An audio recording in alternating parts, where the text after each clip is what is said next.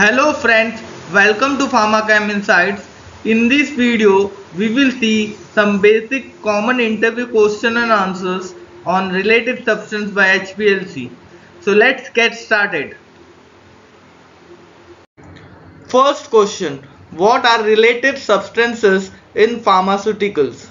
So answer is, related substances are impurities structurally similar to the active pharmaceutical ingredient, that is API, arising from manufacturing processes or degradation.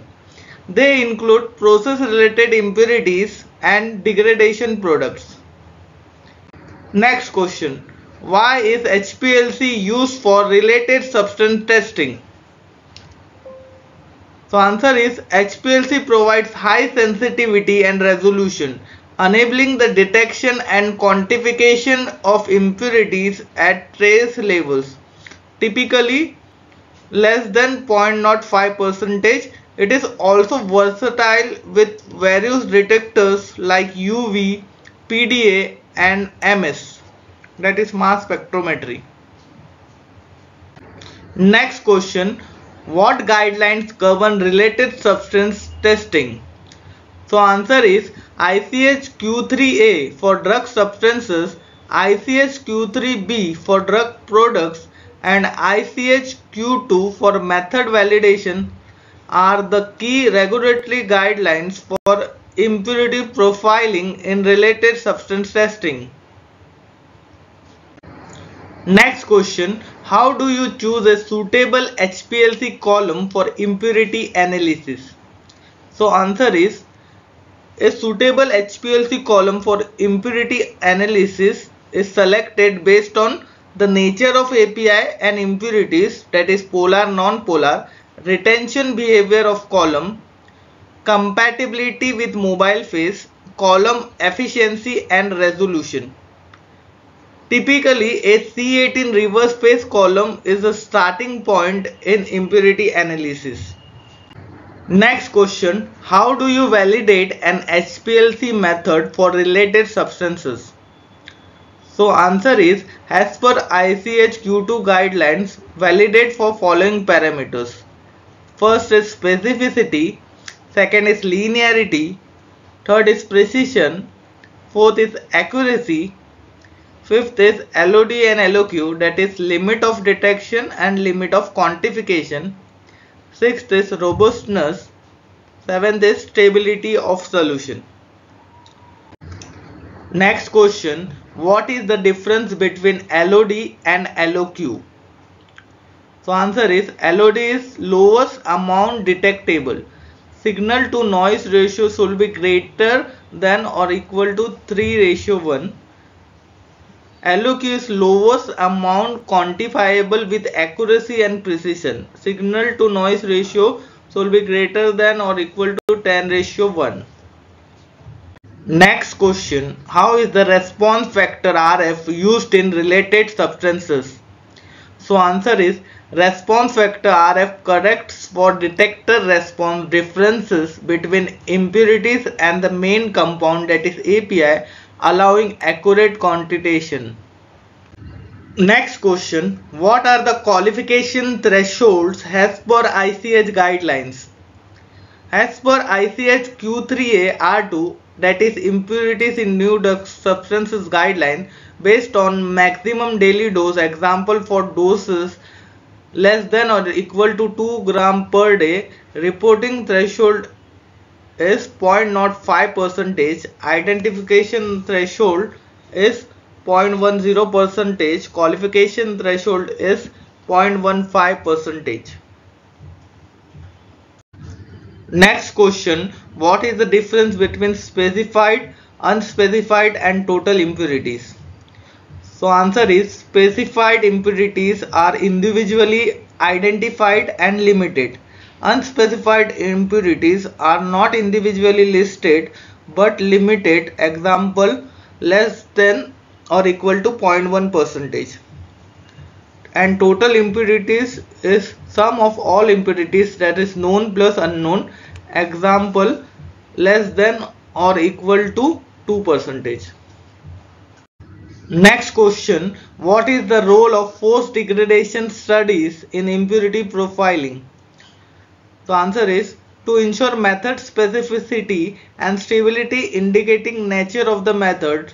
It helps in identifying potential degradation products and separates them from the main peak. Next question, how do you confirm peak purity in an HPLC chromatogram? So answer is using a photodiode array PDA detector to check purity angle versus purity threshold. If purity angle is less than purity threshold, the peak is considered pure.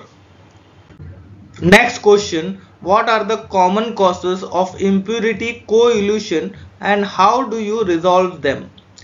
So answer is impurity co-elution is caused by first inadequate resolution, second similar polarity, and it is resolved by modifying mobile phase pH, changing column or gradient method, using orthogonal methods like helix or ion pairing.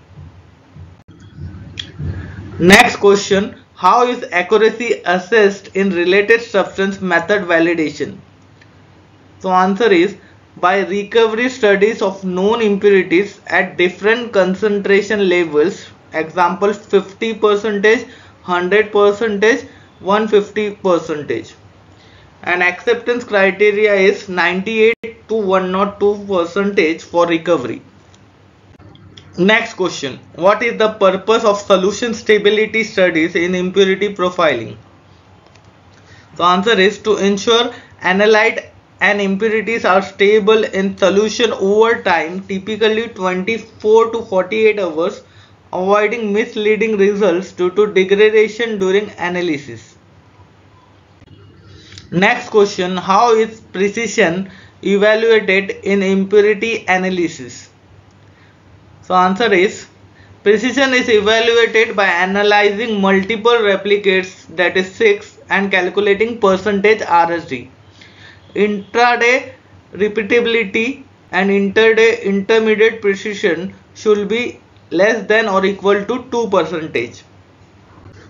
Next question, what is meant by the term spiking in impurity analysis? So answer is spiking in impurity analysis means adding known impurities into the sample to test method recovery, linearity and specificity.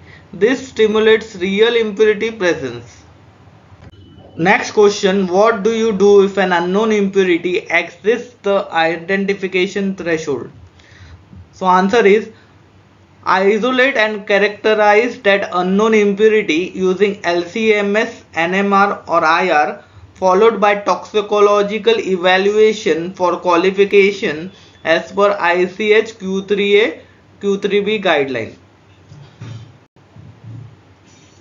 Next question, how do you prepare a known impurity solution?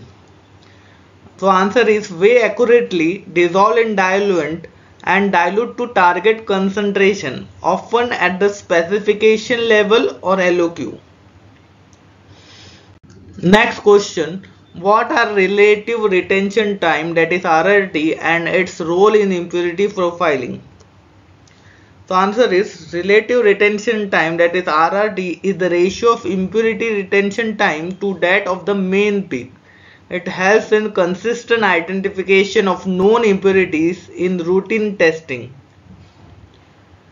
Next question, how do you ensure robustness in related substances HPLC method? Robustness is ensured by intentionally varying parameters like flow rate plus minus 10%, pH plus minus 0.2 units, column temperature plus minus 5 degrees Celsius, and also varying mobile phase composition. Evaluate if system suitability and resolutions are unaffected. Thank you. I hope you liked the video. So please like, share and subscribe my videos and also show your support in the comment section. Bye.